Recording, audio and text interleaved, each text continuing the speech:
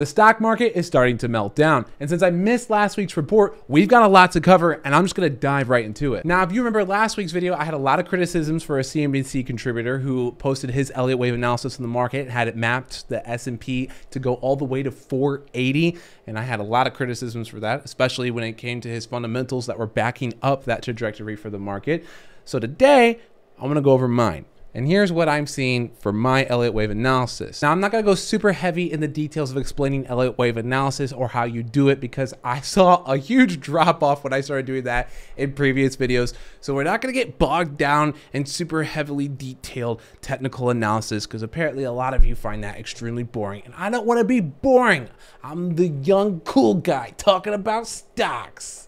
Hopefully that wasn't too cringe. Anyways, so I'm looking at a B wave completion here at the 430. I had potential for this to go to 450, especially if we saw breadth continue to build in the market. If we look at, like KRE, which is, going to be your ETF for the regional banks, it's probably the weakest sector in the market right now, right? With all the banking issues that we had, we can see that we've seen some buyers step in over here, and it's, it's looking a little bit better at 63. You're still almost getting overbought without the market even getting to 450. I just want to interrupt myself real quick. When I was reviewing the finished video, and I realized I didn't really clarify why I'm talking about this. When I'm talking about KRE and regional banking in general, I'm looking for signs that the breadth in the market is looking a bit healthier. And I'm using regional banks, which were one of the most beaten down sectors for this year so far, as a sign that, hey, some of these smaller stocks are starting to recover a bit. You could also alternatively look at the Russell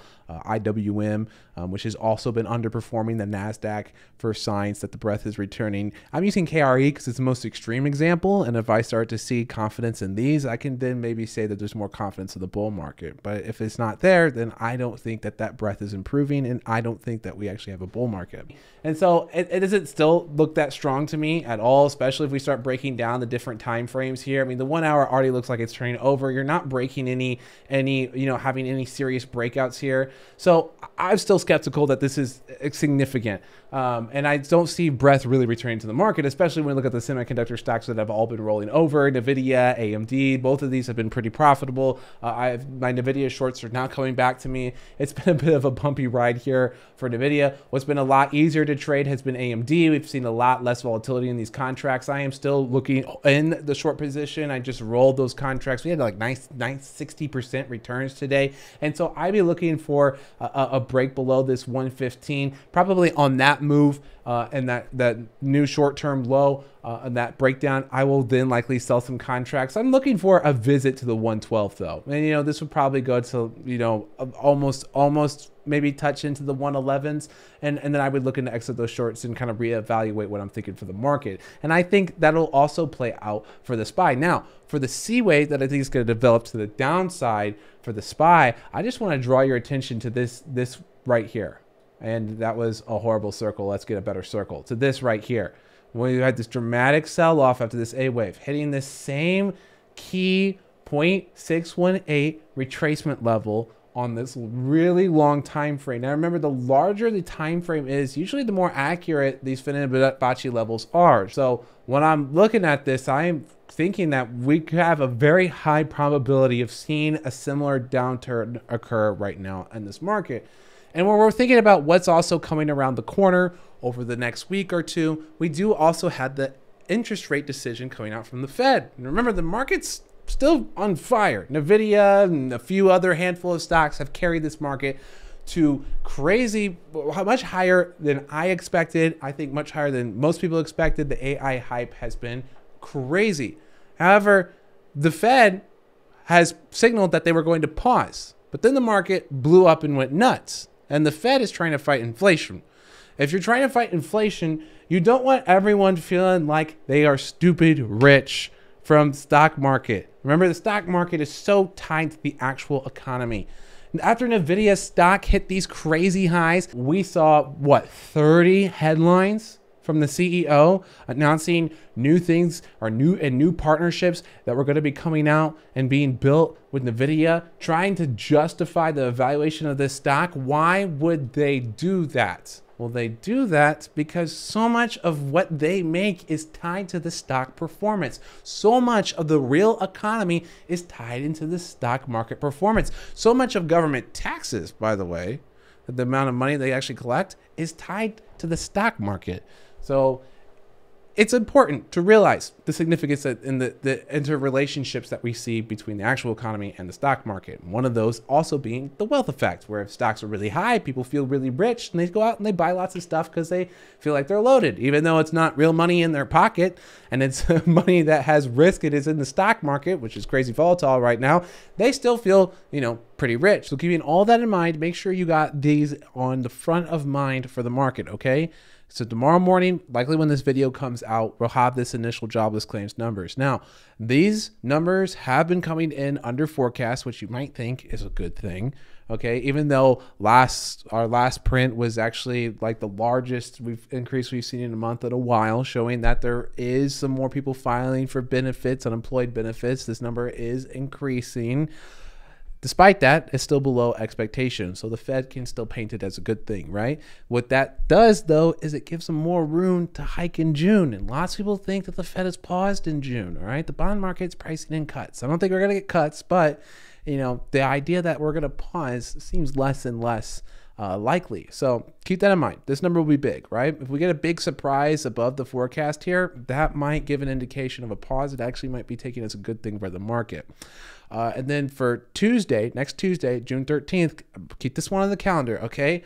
The inflation rate, core inflation rate, we're going to want to see all of this, okay? We got some sketchy data with the PCE, and so we just want to make sure that these are pretty low, right? So if these are hot prints heading, you don't have to wait for this interest rate decision. If we get hot, if we get really good jobless claims, and then we get really high inflation, that might just give them more room to tighten. Now, remember, the tightening effects don't take 6 months to play out, but, the recency bias of them, they're going to take it as a now. So, we'll see how this actually goes for the Fed interest rate decision, and that's Wednesday, okay? That's June 14th, so keep that in mind, okay? That's a week from today, we get our interest rate decision, and I think the market's already going to get a bit worrisome about what happened. Even this initial jobless claims being Thursday morning, that sell-off we saw on the close, this is likely why. This is people being skittish of that data report coming out, okay? So keep that in mind, okay? We got tomorrow morning, you're going to keep an eye out. Tuesday, you're going to want to keep an eye out. And then Wednesday, we're going to get our actual interest rate decision. And then I'm also going to be paying close attention to these economic projections. I'm not going to speak to those projections right now because we'll talk about that likely Wednesday afternoon. I'll put a video out covering the economic projections and the Fed press conference. And to finish up today's video, I'm going to do rapid fire with some stocks. Target. Okay, we've all heard about Target. I don't know how you could not have heard about Target. It was all over the news, all over the social medias, right? They started making clothing targeted towards non-binary and transgender children, right? Weird decision to make. And I'm not talking about politically, I'm just talking about financially, right? You're literally making a targeted marketing plan towards the 0.00001% of the population, right? It's just a weird decision to make. So we've also then seen the stock sell off, whether it was politically or just because it was a financially weird decision to make. I'm going to reserve my own opinions. I definitely have them, but we're going to just talk about the finance, right? This stock it looks so historically cheap. Now this could come down further. Maybe we actually see this stock retest the COVID highs about 122. I've already started nibbling on it. The breadth of the weekly still looks to the downside, but we're already at a 32 RSI. If we go to the daily chart, we can see we're already starting to rebound. For me, we're getting close to there. So I bought some stocks. Also bought some long-term options here. I know some of the other traders in Discord bought leaps on Target stock as well. I don't think it's the worst decision. I know retail is going to be weak, but I think the market's starting to press it to price in some of those recession downturns on those stocks. Another stock that got beaten down was Bud, Anheuser-Busch. First of all, Bud Light's not even the only product that they offer, and most, the people who are upset by this probably don't even realize that. So I think that this is also becoming historically cheap. This is also another stock where I think that this is going to be, it looks like a good buy. Historically cheap right here. We can see that the T-Team squeeze is all in the RSI are both recovering and buyers are coming back in for the stock with some good volume as well. So, this looks like confirmation that the bottom is in. And this is another one where I haven't set some options yet, but I did do some buying of the stock. I probably will look at some options here shortly. Coinbase is another one. I'm going to do a short about this. It'll probably be out before this video is out. So if you haven't seen it, make sure that you are subscribed to the channel and you check out that short.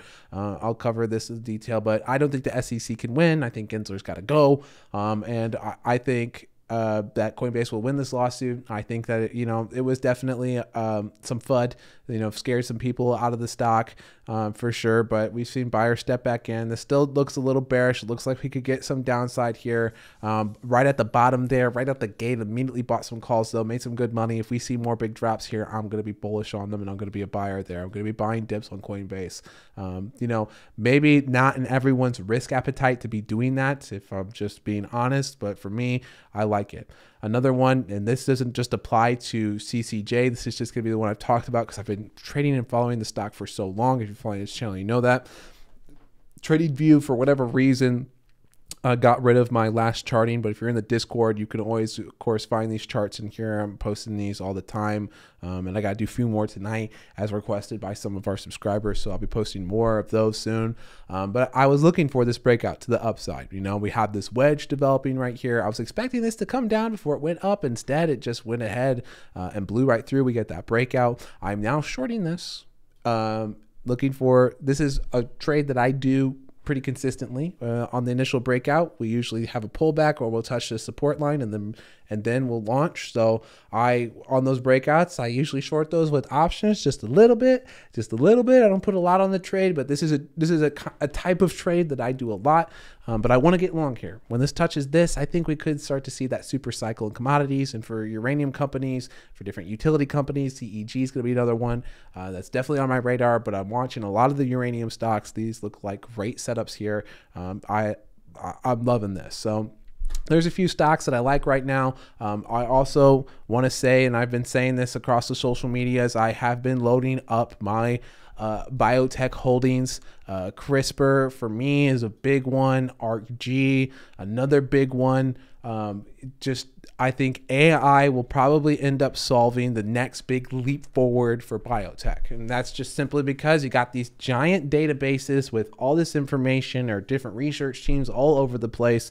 As soon as you get an AI that can hold all that information and immediately put it all together, a lot of this is like puzzle pieces, right? And it takes humans so long to actually communicate to one another. Oh, this piece fits over here, or this research correlates to that research. If you just dump that all to an AI and just program it to solve puzzles, teach it some, genetics, it's crazy to me that wouldn't lead to some big innovations in the space. And I think the next big leap forward for genetics, for biotech stocks, is going to come from AI. So for me, I've been loading up these stocks in my long term into what might be a drawback in these stocks in the short term. But overall, I just don't see them getting as much attention as the AI stocks. I know it's more complex. A lot of people don't get it. These type of investments scare them. If you want, a more broad coverage of the sector, you can buy ARCG, you can buy IBB, which I believe is that's the biotechnology ETF. But I love biotechnology right now. And, that's a 3 to 5 year hold probably for me. On those. And that's going to be it for this video. Make sure that you're subscribed to the channel and you ring that bell, because we got a bunch of fun podcasts coming out. I'm going to do one with another trader in the Discord who does option selling, a lot different from buying. I've talked about him a lot in different videos. Going to finally collaborate a little bit with him. We're also going to do some with some other YouTubers that kind of do what I do. We also have a day trader who specializes in small caps, which is different from my trading style. And he's also a power lifter, so we're probably going to talk about that as well. Bodybuilder who's also a stock analyst. I already did one about his reports that he does for Seeking Alpha, and we'll do a podcast together as well. Lots of cool stuff, lots of great info that I think you're going to want, that you're not going to really find anywhere else. In the way that I do my videos, I think I do a good job of getting right to the point. I'm going to do the same thing when we do these podcasts. All right, so I hope you enjoy the content I make. Please leave a like if you do, and I'll see you in the next video.